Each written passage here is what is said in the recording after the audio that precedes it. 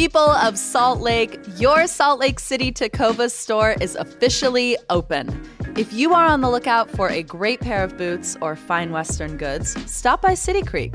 Let the Tacova staff get you fitted for a comfortable, handcrafted, beautiful pair of Western boots that you will enjoy for years to come.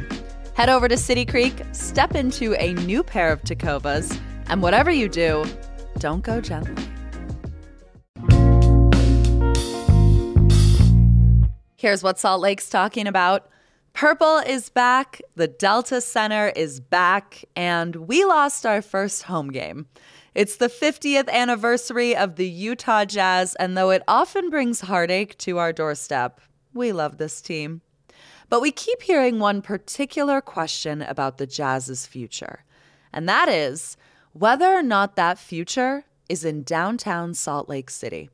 Lead producer Emily Means is hosting because I have been hunting for answers. It's Monday, October 30th. I'm Ali Vallarta, and this is CityCast Salt Lake.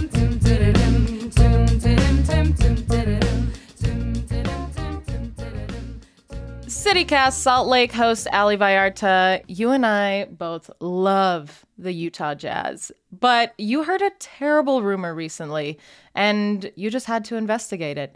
Where did we first hear that the Jazz might be leaving downtown? Listen, it's hard being a Jazz fan, and it got a little bit harder a few weeks ago when the executive editor of the Salt Lake Tribune, Lauren Gustus, asked our 3 mayoral candidates for Salt Lake City mayor what they would do to keep the Jazz in downtown Salt Lake City. And I think a lot of people heard that and were like, wait, what? What? Yeah. I mean, even us, right? And it's kind of our job to know what's going on in the city. And we were like, that came out of nowhere. And I do want to say, like, the Jazz are not leaving downtown. We're not manifesting that. But everyone is asking the question. And I am kind of a simple gal. And I do believe that where there's smoke, there's fire. And so I have been asking around, and it turns out that this rumor is a poorly kept secret. And you know what? Podcasts are for talking about stuff. And so here we are. Let's talk about what this could look like and why this is something that's even being speculated about. Well, Ali, why on earth would they even want to leave downtown? I barely even want to drive past Mill Creek. Like, what are the pros and cons of moving the Jazz somewhere that's not the capital city? I mean, it really is hard to understand. I have spent the past week tossing this around in my head and trying to get inside the minds of the decision makers here. And there really is only one, to be honest, and that is Ryan Smith, who is the co-founder of Qualtrics and the owner of the Utah Jazz. So there are a couple things that are happening here. First of all, Ryan Smith and Danny Ainge want a ring. They want to build a championship team. And them and me both. Right. I mean, look, come on, we'd love it, right? But the thing is, there are a lot of things that need to go right to win a championship, okay? You need a golden boy player. You need culture in your locker room. You need the stars to align. You need good draft picks. You also do need quite a bit of money. And right now, the Utah Jazz, they make good money. They make more than us. They're making anywhere from $250 to $300 million a year in revenue.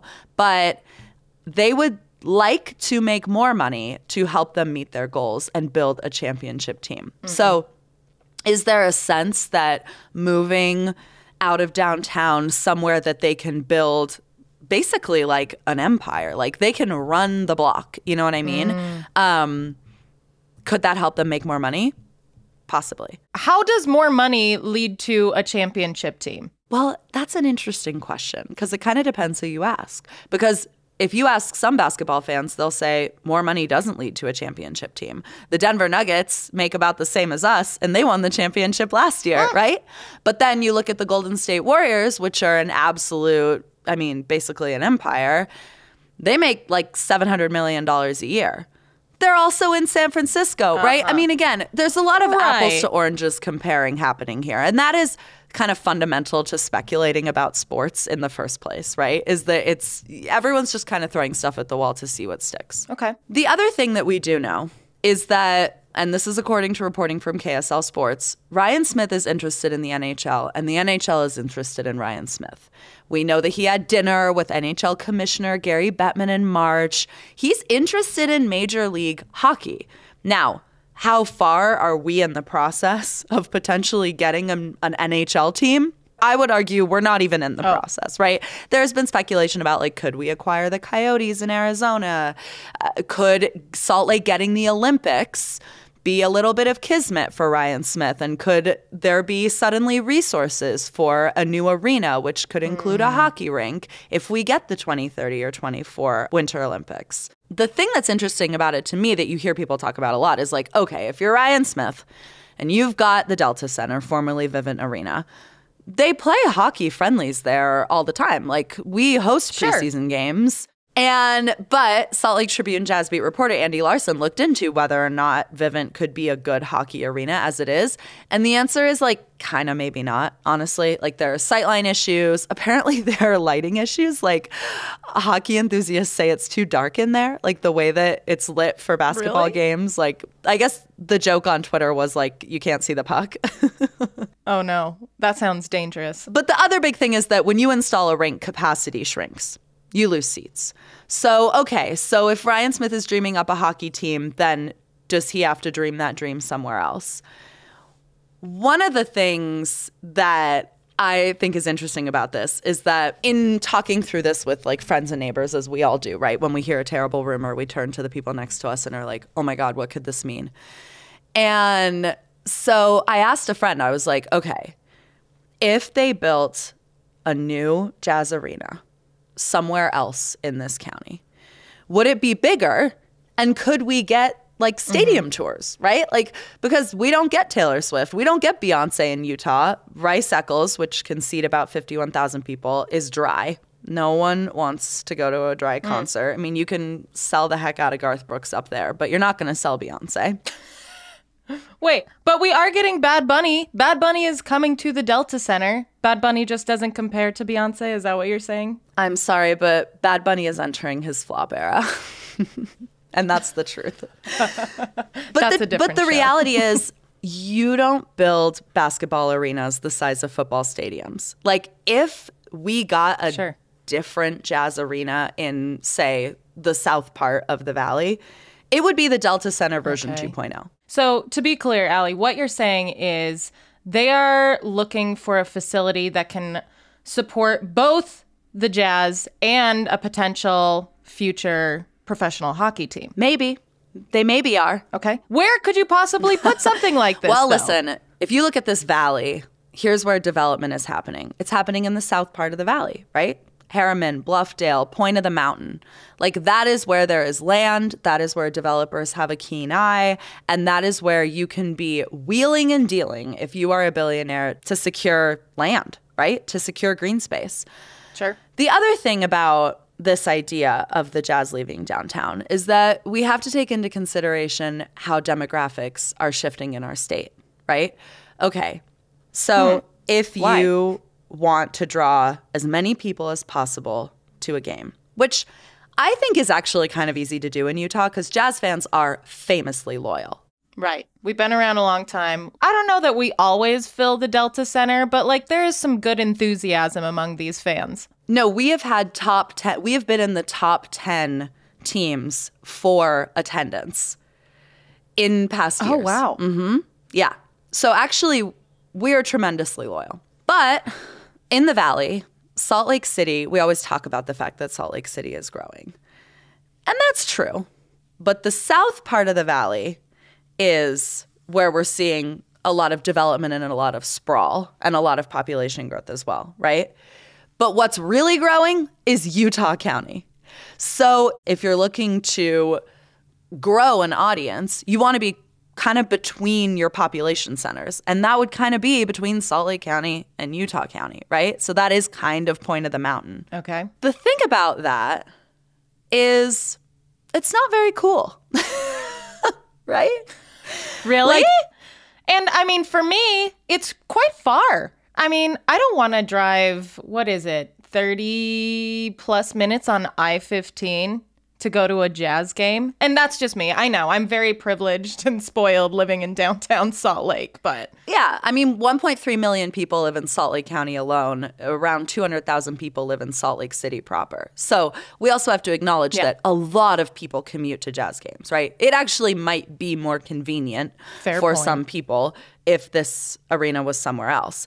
But going into the city for a sporting event, I mean, that's culture. You know what I mean? That is sort of a great American experience. And the other thing is that, Utah loves to buck national trends. But nationally, stadiums are moving back downtown, right? Cities that have, or franchise owners that have moved their teams out of downtown centers are kind of regretting it. And they are moving their teams back into downtowns. So it would be kind of strange for the Jazz to go the opposite way. The other thing that I've been thinking about a lot that I think is kind of upsetting to me when we think about, again, the possibility that this team is exploring a move is, do you remember when Donovan Mitchell left Utah? And you and I both mourned because he was one of the best players we've ever had. And also just it was awesome having him here. Yeah, just a nice guy. And there is something kind of incredible about the Jazz Stadium being so proximal to the Capitol. And when, Donovan Mitchell was kind of going toe-to-toe with members of the legislature, that they were so proximal to each other, physically. You know what I mean? Just down the street. Mm-hmm. And when Donovan Mitchell left, he gave this interview with Andscape online magazine, and he talked about how draining it was to be a black man playing in Utah and living in Utah and in Salt Lake City. And one of the things he pointed to specifically was how draining it was to play home game after home game and look into the stands and not see black and brown faces, not feel reflected in the crowd. And that is not going to be improved in Draper.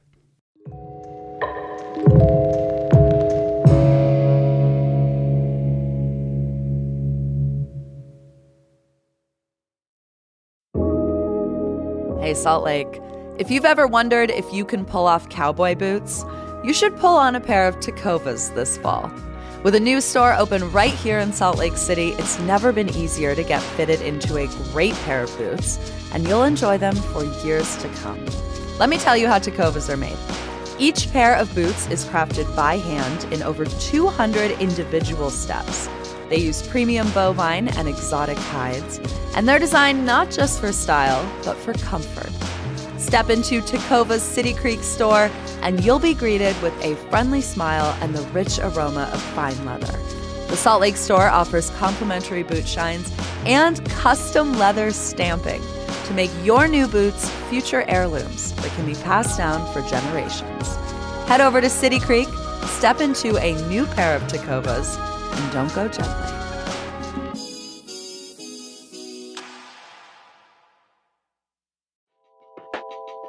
Hey Salt Lake, it's Allie. I think we have a great beer scene here. One of our OGs, Epic Brewing, has even recently closed their Colorado location to dig deep on all things Salt Lake City.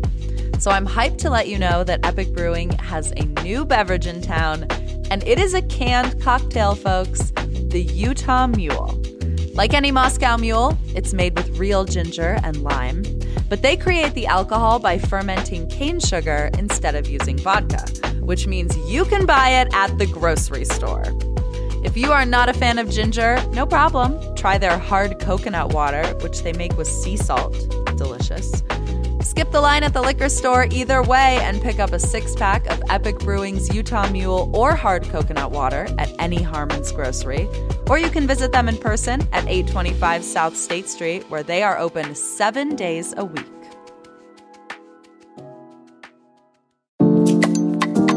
Salt Lake parents, grandparents, and cool aunts, have you heard of the McGillis School? They serve kindergarten through 8th grade on their urban campus near 9th and 9th and are now accepting applications for new students. They've also got a learning center, which is a school within a school for students with dyslexia, dysgraphia, and dyscalculia.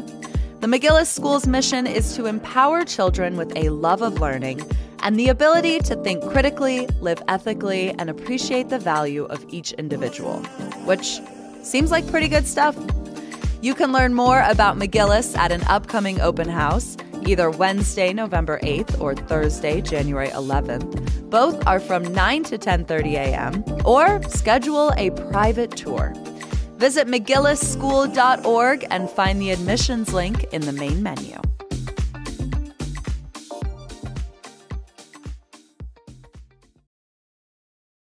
I mean, Emily, the thing that's like funny about this conversation about, again, the possibility that the Jazz are exploring the possibility of leaving downtown Salt Lake City is that everyone's talking about it and no one wants to talk about it. Mm-hmm. An open secret. No one wants to get on the record. No one wants to talk about this. And yet there are rumblings for a reason. But it was asked at not one, but two Salt Lake City mayoral debates now, both of which you attended. I did not. So what does the Salt Lake City mayor have to say? Okay. Well, I mean, both times I was like, holy moly, is this thing really happening? We're actually spending airtime asking the Salt Lake City mayoral candidates about this thing. Yeah.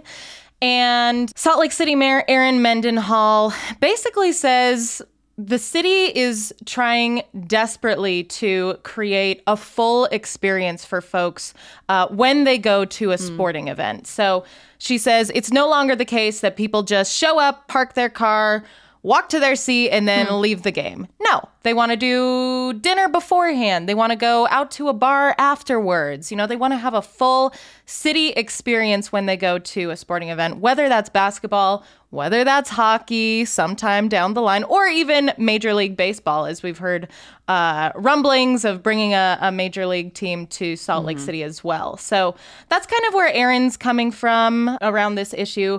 But Allie, the second time this came up at a debate, she was a little bit more specific, especially about location.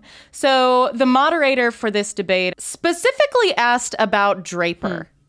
And, you and I are kind of like conjecturing, where could this new arena go? Where could the Jazz possibly move?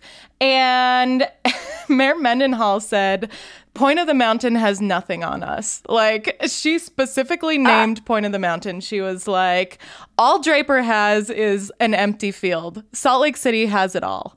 And so we should really be thinking about building a sports entertainment district here in the capital city. Now, that's hard because, as we've said, Salt Lake City is pretty built out already, right? Like, not a ton of land for us to play with. She also said it would take some legislative changes to fully flesh this out. I think it was really funny. She mentioned it would take legislative changes to allow you to buy a margarita at the Cafe Rio outside and then walk into the game with it. Okay, that is very specific. Yeah. I know. It's like that's people's idea of a good time, I guess. Yeah. It's funny to hear you say that there is the possibility of Utah getting an MLB, a Major League Baseball team, because I feel like that is like almost certain. Like, I feel it in my bones. Like it. I mean, we're hearing ESPN commentators start to say that Utah seems like the most likely contender. Of course, if you're not familiar with this, there is this coalition called Big League Utah, which is headed up by Gil Miller, former owner of the Utah Jazz, and actually Utah Jazz owners Ryan and Ashley Smith are also members of this coalition. And they have laid out this case because Major League Baseball is ready for an expansion. They're looking for 2 cities to expand to. And it's looking likely that they're going to be us and Nashville. And if we got a Major League Baseball team, that stadium would be just like, a couple of miles from where the Delta Center is right now downtown. And there is this interesting question of like, does Salt Lake have the capacity, the resources, the fans to support 2 major league teams? Like, can we fill those stadiums? Now, What the do you question think? of can we fill a stadium, I feel like, has been coming up a lot this year with that the Bees are leaving us for daybreak for the suburbs. I mean, I was just last night watching the U.S. women's national team in Sandy at formerly Rio Tinto, now America First Arena. And there were a lot of people there. I mean, let's never forget that stadium was also supposed to be on the west side, but then ended up in Sandy, right? In the suburbs. And so I actually reached out to Big League Utah because I was like, hey, I'm curious. Do you guys think that this is an arms race for downtown? Like, to be the team that owns the downtown landscape? Like, can we support both of these teams? And the response I got was basically, well, we're very confident. But we're wrapping up our economic feasibility study, is what Big League Utah said. And we're going to learn more about Utah's market and Major League Baseball once we have the results of that study. So we're trying to figure it out. But, I mean, you and I both know, Emily, there's only one person who this decision sits with, and that is Ryan Smith. But he's not the only person it impacts, right? That's right. No. Like, there are a lot of stakeholders here. And, I mean, we've got city and county government. We've got our local business districts who will be impacted by this. And that's what I want to ask you about, Allie, is let's say the Jazz do leave. It could very well happen. I mean, like you said, the Salt Lake Bees moved on to the suburbs. What kind of impact would it have on our downtown economy to lose this NBA team? I mean, there was a story in KSL just last week called "The Start of a New Jazz Season Means Increased Revenue Downtown," right? Timely. It's almost it's almost as if everyone's going, wink, wink, wink, wink, wink. Can we just put it all out there on the table, please? Honestly, I'm holding a forum. I'll be downtown at 3 p.m. today. Come down if you want to talk this through. Listen, our downtown economy is driven by visitation. We need people to come downtown. We can't just rely on residents of downtown Salt Lake City. Now, the Downtown Alliance, which is a coalition that kind of like represents all of the downtown business owners, and I think has a vested interest in representing downtown residents too. They are always looking at the success of downtown, which, I mean, let's not forget, Vox was just here because our downtown has bounced back from the pandemic basically better than any other downtown in the nation, okay? So we're doing something right down there. The Downtown Alliance measures success in what they call customer days. And a customer day is when someone spends more than 90 minutes downtown, whether they're a resident or of Salt Lake City or a visitor or a tourist or whatever. They looked for last year at our top 25 highest visitation days downtown and found that 3/4 of them were events at the Delta Center. Not necessarily jazz games, could also be concerts. But I mean, that really says something about the impact of that arena on our downtown economy. The Utah Sports Commission did a study a few years ago, and they found that each Jazz home game is equal to about $1 million in revenue for local businesses. Each game? That seems like a huge impact to local businesses' bottom line. Yeah, $1 million is a lot of money. But I think the thing that is kind of heartbreaking about knowing that there's one person that can make a decision that is that deeply impactful, right? Like when we think about heavy is the head that wears the crown, right? Like the fact that Ryan Smith could just pick this team up and move it and absolutely rock not just our city and our local economy, but also a community, just as the Millers did in Ballpark, is this idea that billionaires giveth and billionaires taketh away, right? And yeah, I get why Ryan doesn't want to talk about this. If you're negotiating, why show your hand? And we did ask for a comment, and we didn't receive anything back. We got nothing. But it's hard to try and get inside his head. And I think he is someone who we've seen. He likes to remind us that he is in charge and that the buck stops with him and that things start and finish with him, right? He likes to flex his muscles. Never forget when he outshot Dwayne Wade at the Celeb All-Star game in the 3-point contest that they had. I think about it a lot because I do feel like Like, he practiced, right? So that he could outshoot Dwayne Wade. Like, he couldn't let Dwayne Wade just have it, right? And it's like, that's a person who wants to be winning, who wants to be seen as a winner and to be seen as being in charge and in control. At the same time, he loves this state. I think Ryan Smith has more faith in Utah and more faith in Utah suburbs than I do. And he wants people to think Utah is cool. Like, that is his thing, right? And I don't know. What could be less cool than going to a sports game not downtown in the heart of the city? It's weird. Highlighter yellow jerseys, maybe. I don't know. Yeah, Helvetica font. Okay, Allie, before you go, I want to know, what would it take for us to keep the Jazz here in downtown Salt Lake City? Well, here's what we know. As you said, Mayor Mendenhall mentioned an entertainment district in one of her answers about this during a mayoral debate. I asked Dee Brewer, the executive director of the Downtown Alliance, and I asked him, can the Jazz meet their revenue goals in downtown Salt Lake City? Like, can downtown Salt Lake City provide what's needed to incentivize this team to stay? And here's what he said. The Downtown Alliance and city leaders were just in Milwaukee looking at the Deer District, which is a model for where you have the NBA team as an anchor in an entertainment district, surrounded by restaurants and hotels and meeting places where the Milwaukee Bucks have a financial interest in those investments. So that's a great example of another mid-sized market that has increased their revenue platform with this entertainment district and, interestingly, won the title a few years ago on that platform. We were in Milwaukee with 80 leaders from Salt Lake City. So that included Mayor Mendenhall, council members. Jim Olson, the president of the Jazz, was there and was part of a conversation with a leader from the Milwaukee Bucks. And we had a great discussion about what the Bucks had built there, how they built it, how they financed it, and what it has meant to the community. So I don't know, Emily. I mean, I feel like that all sounds very exciting. The Deer District cost $524 million. Can we afford it? And do we have the liquor laws to support an entertainment district like that? These are all questions that I think hopefully we'll be getting answers to soon enough. Well, Allie, I guess we'll find out.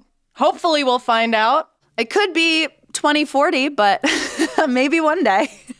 Allie Vallarta, thank you so much for looking into this for us. I am worried, but I feel better now that we've talked it through. Same.